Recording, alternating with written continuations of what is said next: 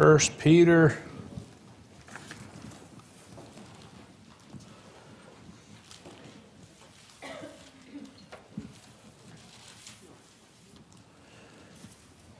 The series title is something, Stirring Up God's Elect. Stirring Up God's Elect. And the idea originally, and we haven't even dealt with this yet, but my idea originally was we went through the 12 disciples, talking about them, and we ended on Peter. And I really wanted to look at his letters, having studied and thought about some of the aspects of his life. And I haven't really been able to make much of a comparison yet, but I plan on doing that soon. And but today, just a really quick, I don't want to do this every time, but since we're still in the first chapter, just really quick, it starts out, we see that he's writing to the elect that are scattered abroad, and it talks about how they're strangers in that land. We make the application how all believers, and we're the elect today, right? All those who have trusted Christ are part of the elect, and so we see that a lot of this is going to apply to us, though he might not have been specifically writing to us at the time. It applies to us, okay? And then we saw how we're on the winning side, and talked about it kind of being like a spectator sport, and some are watching, the angels are watching, the prophets of old prophesied and waited patiently to see how things were going to unfold. And then last week we talked about gird up the loins of your mind and be sober-minded and be thinking in ways that are going to help us be able to live out the Christian life as we do that. Now today I want to just talk about something that has kind of intrigued me as I go through and read these chapters. Am I just a little bit too loud? I think maybe just a touch back or something. I don't know. It sounds like it's really loud to me. Okay, so as I'm reading through 1st and 2nd Peter, making preparations to preach it, and I'm doing little studies, and maybe I've gone kind of overboard with my word studies for Sunday school, and I keep finding all these word studies. But the word that kept jumping out at me as I'm reading this, and it says it a few times or something along those lines, is incorruptible or uncorruptible or all that, other places in the Bible kind of comparing Scripture with Scripture. I saw this, and there are a lot of times where this idea, this concept of things that are incorruptible just kind of jumps out at me and jumps out to the reader. And I want to talk about that, but it's going to be a little different because not really following it in the order as it is in 1 Peter.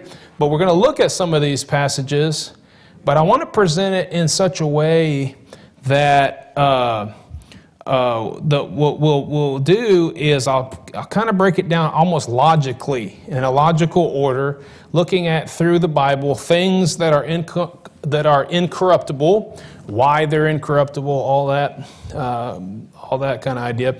And I'm going to try to do that there's going to be 5 parts, try to make sense out of this, things that are incorruptible. But the thought, as I went through that, studying that out, still sounds really weird. Does it not sound funny to everybody? It sounds to me like it's just ringing or echoing or something. Okay, as long as it's good for you guys.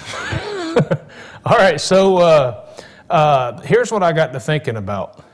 I know everybody knows this is nothing special, but it just kind of struck me in a special way. Everything in this life is corruptible. Everything in this life. And we'll read a passage here in a minute where it talks about our faith, and it says it's better than gold which perisheth. Now in our minds, something like gold is about as close as you can get to something that doesn't perish. Right? Gold doesn't perish. What are you talking about? Well, everything in this world is corrupt. And if there's anything that's lasted since the beginning of the creation of the world until now, guess what? One day it's going to perish, because this whole world's going to perish, right? So everything in this world is corrupt. And when you start thinking about that, I'm corrupt, you're corrupt, that means everything dies, everything perishes. Everything, and this is kind of contradictory to what evolution says, because evolution kind of says that things are going to get better, right? As this one race is going to be more superior than the other, and the genes that survive are going to be better, and in some degree things are going to get better over time, when in actuality, we know by looking around the world, everything gets worse. You could go back to Adam and Eve, and I don't know what they looked like, but their genes were perfect, which is partly, I think there are several factors, but maybe partly why people lived so long way back then, and then slowly started to get, their years started to get less and less. And I think some of that maybe had to do with genes. The genes were so pure at that time. People always make jokes about Cain had to marry his sister, right? Who was Cain's wife? Well, it had to be his sister, and people think that's weird. And well, by today's standards, one of the main reasons that's weird is because of the way that it's like that's too close. The genes, somebody could be deformed or somebody, so we obviously in the Bible teaches at some point in the law it taught incest is wrong, but at the very beginning, it had to be that way, and it makes sense because the genes were perfect. Does that make sense what I'm saying? But the idea is that everything decays, everything perishes, and it's corrupt. And somebody might look at that and say, well, why would God make things that way? Has anybody ever asked you, well, if God was such a good God, such a loving God, why would he let these innocent people die? And it always boggles my mind. I know I've shared this before, but how many people, I knock on the door and they say, well, I don't even believe in God. Well, why not? Well, because I was praying that my grandpa would live and he died. And I'm thinking, don't you know he was going to die eventually? I mean, at some point you have to realize, hey, everything dies. Everybody dies. Everything is corrupt in this world. And we know as Christians, I don't have to make a long message about this and go back to Genesis, but I think we all know where that came from, all right? Sin. It was God's punishment on the world. The world is now cursed by God. You go back to Genesis and you can see that it's corrupt, and everything is under this system of decay and corruption, and everything is going to perish now because of sin. But when we read through the Bible, we see a lot of things are mentioned that are incorruptible, or one place says uncorruptible, which we'll see in a second, or they don't perish. Okay, now where are those things? Well, the only things that we see in this life that don't perish are things that are not tangible to us because they're spiritual. All right, and so here's why. The first point is this: God is incorruptible. God is incorruptible. Look at Romans chapter 1. I was going to read 1 Peter first. That's all right. Go ahead and go to Romans. Hold your place in Peter. 1 Peter, we'll come back. Romans chapter 1.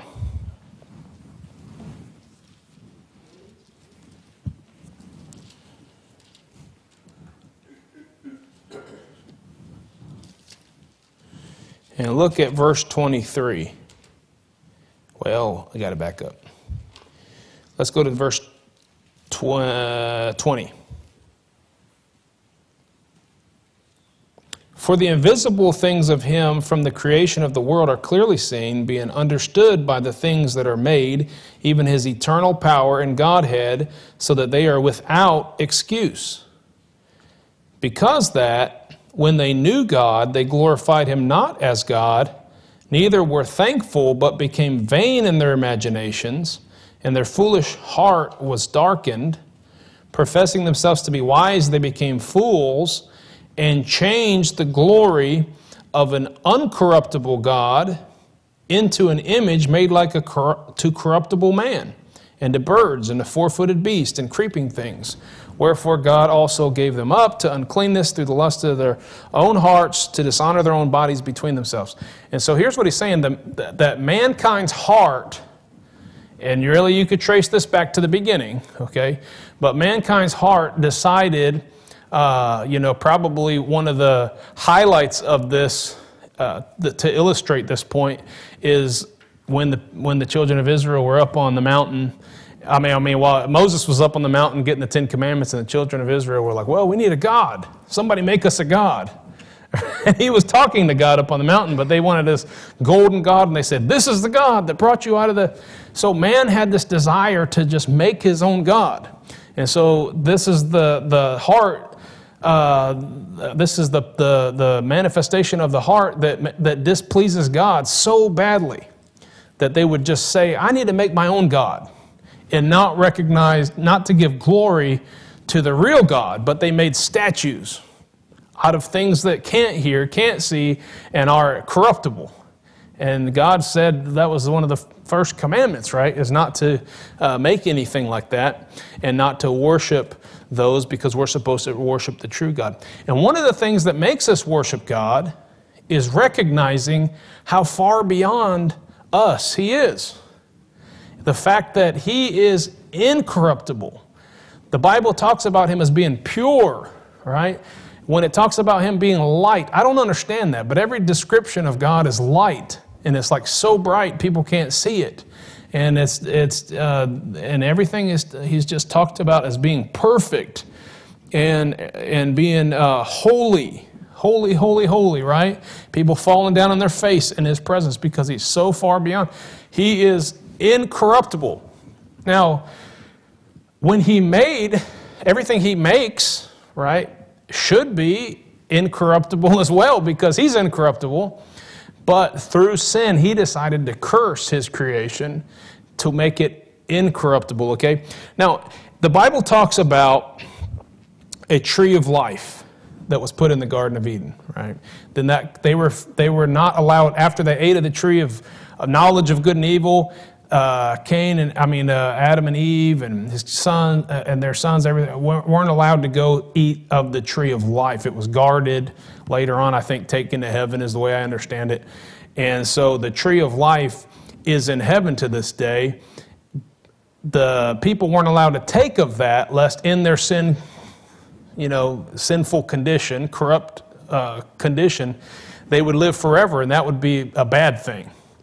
So He took the tree to heaven. I believe there's a real tree, just like I believe there's a real river of water of life. Look at Revelation 22. And let's think about this for a minute. This isn't a major part of the message, but I want to just think about this for a minute. Because the main thing I'm wanting to get across here is how perfect God is. In opposition to our sinful nature, our corrupt flesh that's going to perish, God will never perish. Now, Revelation 22, and look at the first two verses. And He showed me a pure river of water of life, clear as crystal, proceeding out of the throne of God and of the Lamb. In the midst of the street of it, and on either side of the river, was there the tree of life. Don't ask me how. It grows off of both sides or something and comes up in the middle. I don't know, but you got one tree there on both sides of the river, which bare 12 manner of fruit, and yielded her fruit every month, and the leaves of the tree were for the healing of the nations. I believe this is literal. I believe there is a real tree, the tree of life. I believe there is a real river, the river of the water of life. And I believe that these indeed give life. But I don't believe they need to, because God could just make it like these are not more powerful than God, right? And I preached the message on Sunday morning about Moses, and the last thing I was talking about was that rod, and how, if you think about it, that rod is just a stick, but God allowed that stick to be able to do great miracles, but it was really God that was doing the miracles. He just decided to use that stick. And so I think about that. He decided to make this tree that gives life. He could have just given life Himself, but He decided to do that, and this water that gives life. Some of it might be symbolic. Think about the temple. There's a lot of symbolism there, but God still wanted there to be a temple, and there was a literal temple. But the fact of the matter is, these are all just pictures of the life that God gives, right? And just ways of showing He's incorruptible. He can give eternal life, even though we don't have eternal life in this world, under this sun.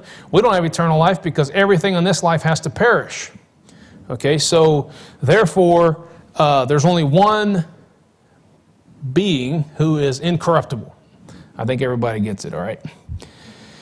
So I don't believe there had to be this real tree and all that, but I believe there is. All right, secondly, so first of all, God is incorruptible. Okay, that's where it all starts. God is incorruptible. Okay, we're talking about things which are incorruptible.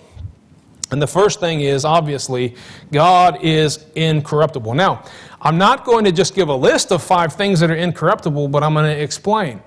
Number one, God is incorruptible. Because God is incorruptible, we see the next thing that's incorruptible, and that is His Word. God's Word is incorruptible. Look at 1 Peter chapter 1, verse 18.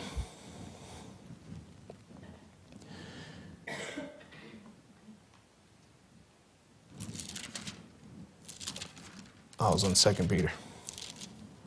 1 Peter 1, verse 18.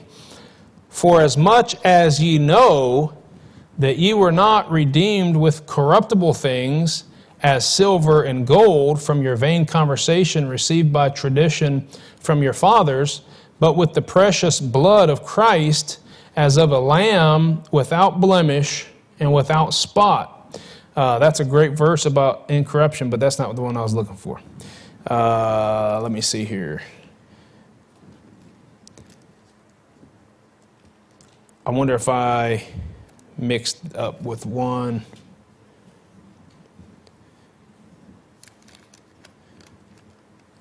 We're saved by, let me read that again. We are not saved. You were not redeemed with corruptible things, as silver and gold in vain conversations received by tradition. I'm looking for where it talks about the incorruptible seed, talking about the Word of God. Huh? Oh, did I not read far enough? Look at verse 23. Sorry about that. I hate that. Being born again, not of corruptible seed, but of incorruptible by the Word of God, which liveth and abideth forever. Okay, so we see that the Bible is referred to as the seed. Think about Jesus' illustration of the seed, okay? And then he said the seed is the Word of God. And what he says in his parable is that the seed is scattered abroad. Some of it goes into rocky soil, some of it goes into thorny soil, some of it goes into good soil, and that soil then it springs up, this new growth. So the Bible being being the seed or the Word of God is, as we've talked about many times, talked about it on Sunday, the Word of God is quick, powerful, sharper than any two-edged sword, okay? The Word of God is what gives life. And the Word of God is really, think about this, the Word of God is what saved us. We had to hear the Word of God, or we wouldn't know what to believe and how to be saved. Okay, so we have to hear the gospel. So because God is incorruptible, we can trust that His Word is incorruptible. Now, this is one of the reasons we have to understand and we have to believe and trust in the fact that God would produce something that is a pure Word of God. And so many people out there have made it like, he originally spoke something that was the pure Word of God, but it's been corrupted over time, and so we got to try to figure out how to get it back. Are you kidding me? The Word of God was corrupt. Now, I agree that there are corruptions out there, right? But you mean that there was never a time in which God gave us His complete Word? Of course He did. It's always been, so every time it was added to, as one of the apostles wrote these final letters or whatever, it was being completed, the Word of God was in its entirety, right? And so it was God preserved it, and He gave it in a sense that was pure and incorruptible. Now, very important, you say, well, what about all the different versions of the Bible that are out there?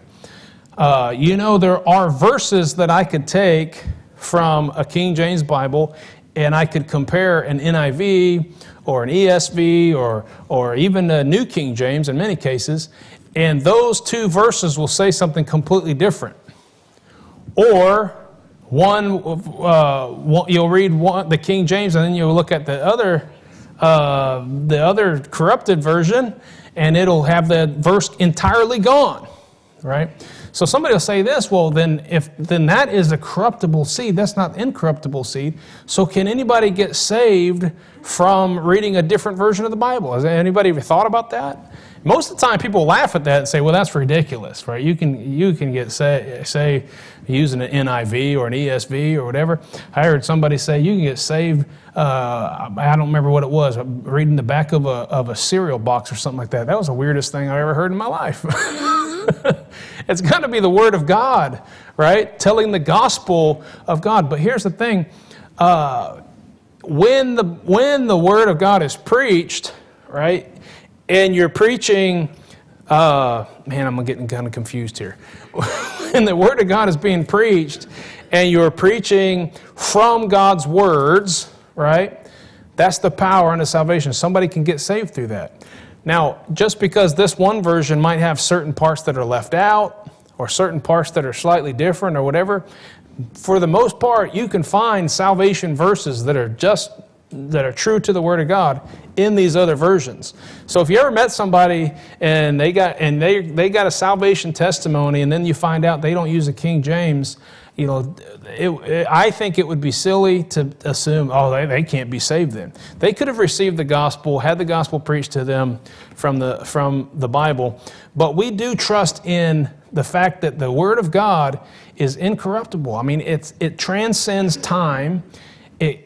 All the things in this world might tend towards decay and corruption, but the Word of God is just going to stay firm. Now, there's language barriers, there's translations into other languages. I understand that. We had to get it into English at some point. I understand all that. But the Word of God is there. It's got to exist somewhere. And I'm telling you what, there is no other Bible in the world that is exactly like this Bible. Does that make sense? So there's no Bible in the world that's exactly like this Bible. So that means there's got to be, you know, either this is corrupt or all the other ones are corrupt. And so I believe all the other ones have corruption in them. And that's another message for another day. But the Word, we can trust that if God is incorruptible, His Word is incorruptible. And that's exactly what the Bible says. We are saved by incorruptible seed, which is the Word of God. And then that verse goes on to say, the word of the Lord endureth forever. And this is the word which by the gospel is preached unto you. You know, that's how we even got saved, is we heard the gospel, not because some man convinced us that it's logical that Jesus Christ rose from the dead to pay for our sins. That's not logical. We heard that from the Bible, and we trusted it. We believed in it. Okay, and so that leads me to the next point.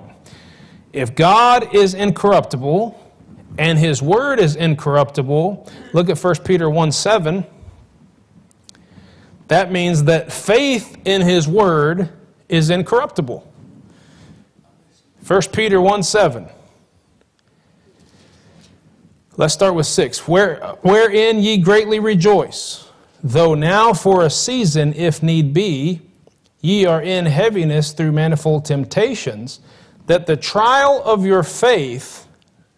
Now, the rest of this sentence is not going to modify trial, but what we're talking about is faith. Okay, the trial of your faith, being much more precious than of gold that perisheth, though it be tried with fire, might be found unto the praise and honor of glory at the appearing of Jesus Christ. All right. There's one thing in this world that pleases an almighty, incorruptible, perfect God. And He says what it is. In Hebrews 11:6, He says, but without faith it is impossible to please Him. For he that cometh to God must believe that He is, and that He is a rewarder of them that diligently seek Him. So you understand then that because God is holy and we're not holy, God is incorruptible and we're not incorruptible, then we've got to find some way to get from, you know, it's almost like a different dimension. We've got to find some way to get from this dimension that we're in of being incorruptible in this fallen world where everything has to perish.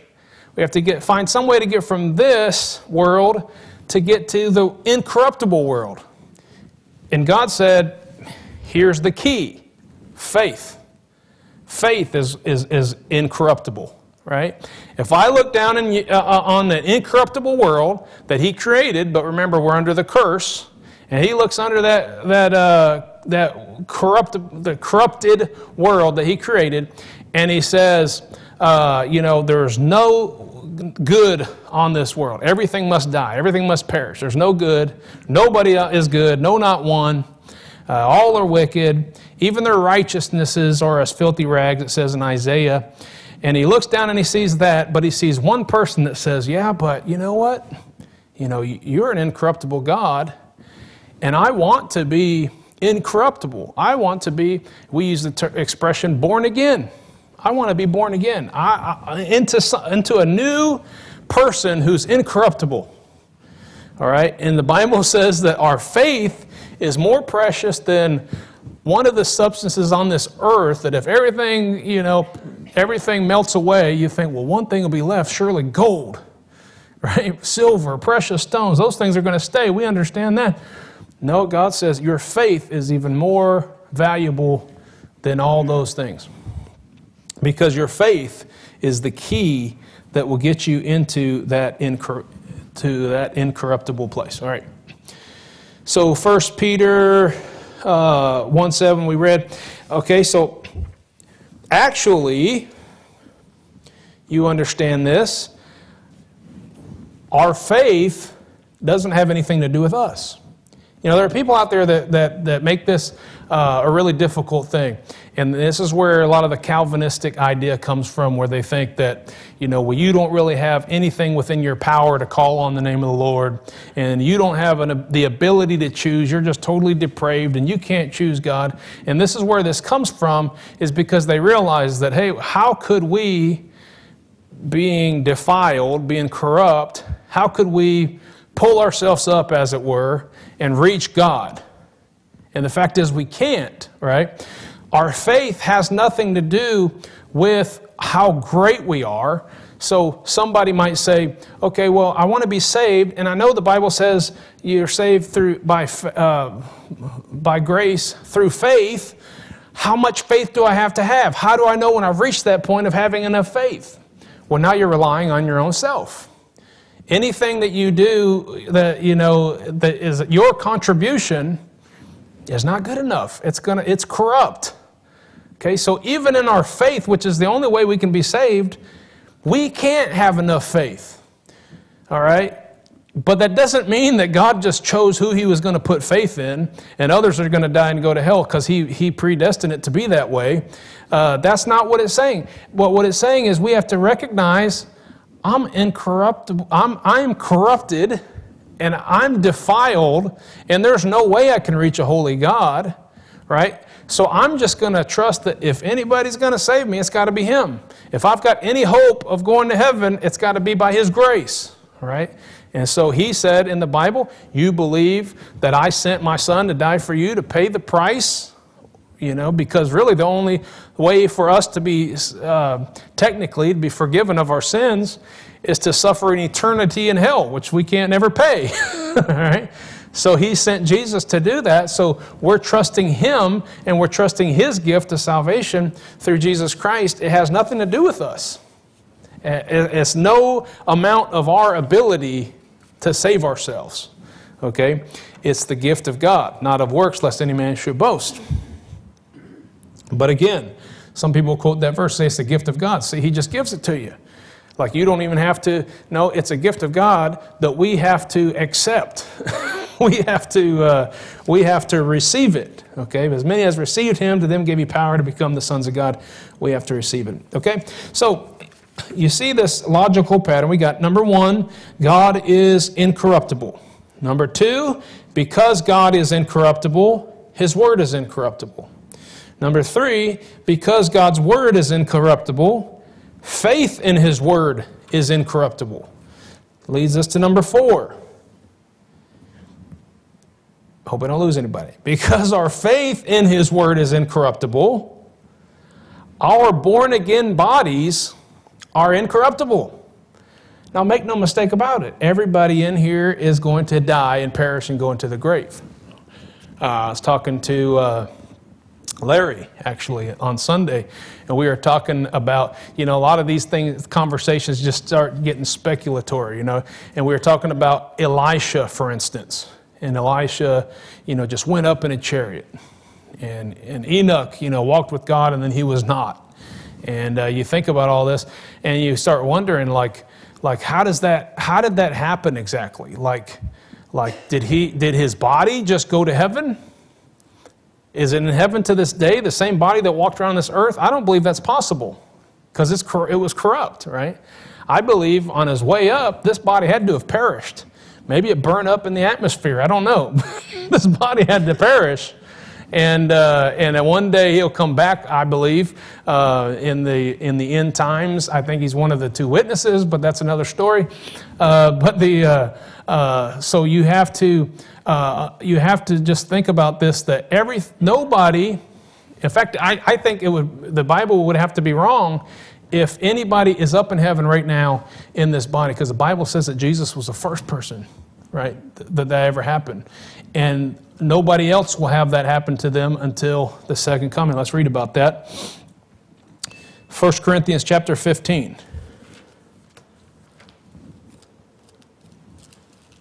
1 Corinthians chapter 15. Because our faith in His Word is incorruptible, our born-again bodies are incorruptible.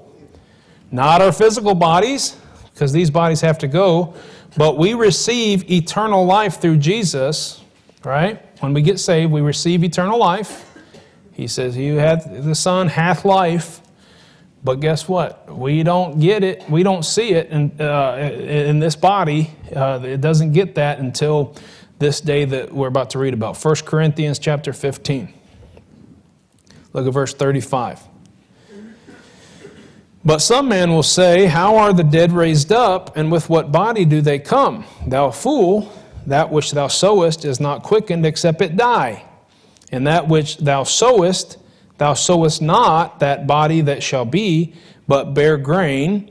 It may chance of wheat or of some other grain.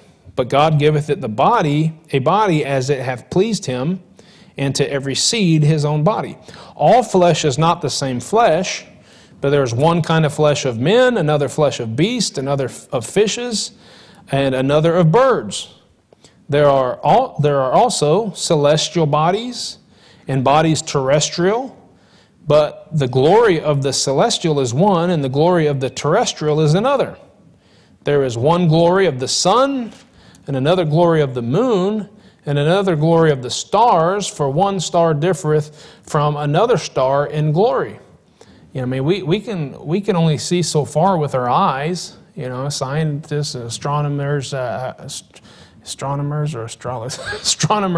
have looked up and tried to see the difference between all these heavenly, these planets and stars and all these. But we, with our eyes, can see differences. There's a big difference between looking at the moon and looking at the sun. There's a big difference between looking at the stars that are really far away, and then some of the planets. This is what I heard before. I don't know if this is true, but if you look up in a star and it's blinking, it's a star. Have you ever heard that? Am I right on that? And if it doesn't blink, then it's a planet. I don't know if that's true or not. But you can see with our eyes there are differences between these things. Just like when I look at a fish, hey, that body looks a lot different than the fish. Than a bird. All right. Again, evolutionists think that those scales turned into feathers. It's the craziest thing, right? No, God's saying, look, He made all these different beings. He made one with scales. He made one with feathers, right? And there are these different types of bodies. And here's what it says. So also, verse 42, is the resurrection of the dead. Now, we've not seen this day. None of us have gotten glorified bodies. The resurrection happens when Christ comes back. It is sown in corruption. It is raised in incorruption. It is sown in dishonor. All of our bodies are going to die because all of our bodies, no matter how good you think you are, is dishonorable. No matter how, I just really turned over a new leaf and cleaned up my life. No, it still falls short. It still can't be saved. It is raised in glory, even though it was dishonorable. It's raised in glory. It is sown in weakness. It is raised in power. It is sown a natural body, it is raised a spiritual body. There is a natural body and there is a spiritual body. Guess what your natural body is going to do? It's going to die and it's going to get corrupt and worms are going to eat it, or fish if you die in the sea, and you're going to, or if you die in the fire, you're going to be cremated, whatever. This body is going to perish. But because our faith in the Word of God is incorruptible, God said, hey, I am going to clothe that born-again person. I'm going to clothe that spirit with a body, and that body is going to be incorruptible. Number 5, because our bodies, glorified bodies, are incorruptible, He's given us an inheritance and a reward, which are incorruptible. These are all the words that the Bible uses. I'm not making these up or stretching them. This is where you find the word incorruptible. 1 Peter again. 1 Peter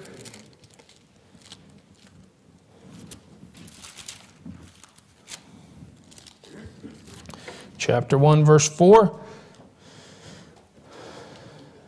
Let's do verse 3. I always go too far. Blessed be the God and Father of our Lord Jesus Christ, which according to His abundant mercy hath begotten us again. That's born again, right? The new birth. Begotten us again unto a lively hope by the resurrection of Jesus Christ from the dead, to an inheritance incorruptible and undefiled, and that fadeth not away, reserved in heaven for you. We have a home in heaven that's incorruptible. I've talked about this before, but we don't have to worry that by the time we get there, it's going to already be, used up and somebody's used it or starting to decay or starting to mold or anything like that. It's incorruptible. And Jesus said in John 14, 1-3, let not your heart be troubled. Ye believe in God, believe also in me. In my Father's house are many mansions. If it were not so, I would have told you, I go to prepare a place for you. And if I go to prepare a place for you, I will come again and receive you unto myself, that where I am, there ye may be also. Now, I know He was talking to His disciples whenever He said that, but He has got a place there for us. Now, I don't know what it looks like. I got a mansion just over the hilltop. I don't know what that looks like. People talk about, oh yeah, well mine's going to be a little cabin out in the middle of nowhere, and I'm going to go fishing every day. No, you're not. You're going to spend your whole life serving God, and that's what you're going to want to do because you're going to have an incorruptible body. I've heard people say, like, oh, that's what heaven's going to be like. I don't even want to go there. Well, you're foolish because you don't understand how God can give greater joy than anything that we could ever find on this earth, okay? And so God has prepared a place for us, and that's where our body is going to dwell, the incorruptible body He's going to give us. And then not only that, but He's going to reward us for the work that we do on this earth for Him. All the things that weren't for Him aren't going to, they're going to perish because those are the corruptible things that we do that are just temporary and they only gratify us for a little while, but they're going to die and perish. But the things we do for Christ, those are going to last, and we're going to be rewarded for those. 1 Corinthians 9:25 says this, and every man that striveth for the mastery is temperate in all things. Here's what he says. If you want to win the race and receive the crown or the medal or the trophy or the belt buckle or whatever it is you want to do, you're going to strive for mastery. You're going to work hard. You're going to discipline yourself. You're going to make a lot of sacrifices, but it's worth it because you got your eye on the prize and you know what you want, and so it's going to be worth it for you to do to put all the work and the labor into it. But here's what he says: now they do it to obtain a corruptible crown, but we an incorruptible.